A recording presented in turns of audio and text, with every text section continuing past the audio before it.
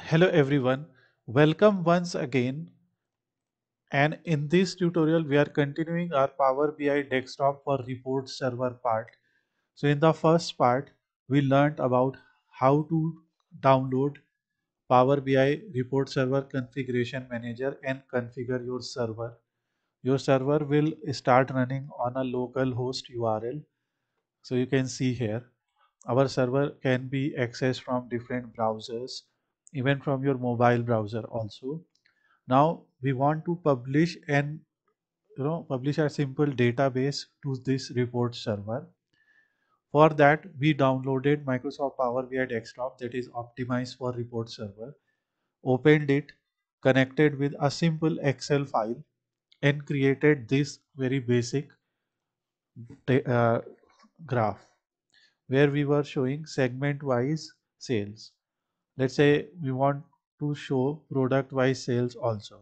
So from here we will remove segment and drag product. This will show us product wise sales. You can create your advanced dashboards also. We can also bring a line chart, and in the line chart what we can do, we can select date on the x axis and sales on the y axis. Okay, here we will simply click on this and drill through so that we can see sum of sales by year and quarter.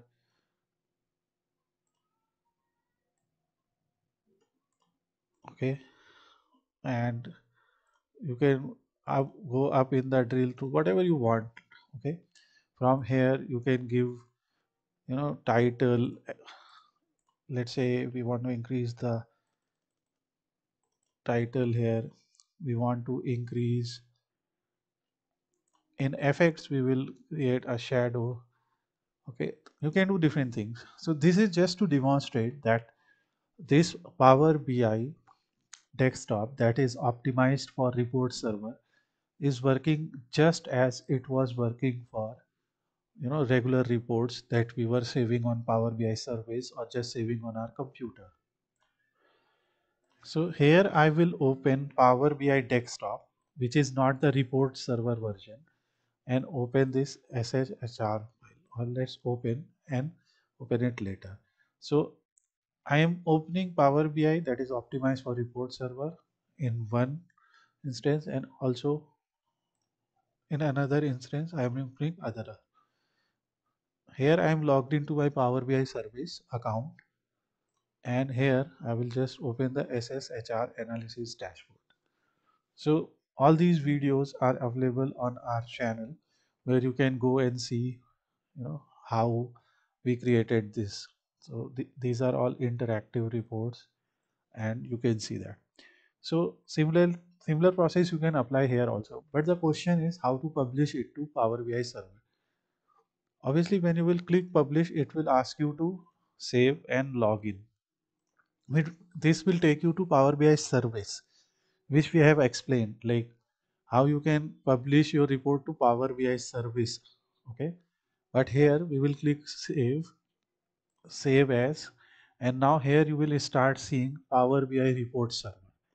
When you will click on it, it will ask you choose the report server you want to save your reports to, and you can select from the recent report server list, which we have never done, and here you have to print your new report server address. So in your report server configuration manager that we installed in the first part, so you can go in the playlist and watch the first part. There we have the web service URL, and here is the URL where our report server is running.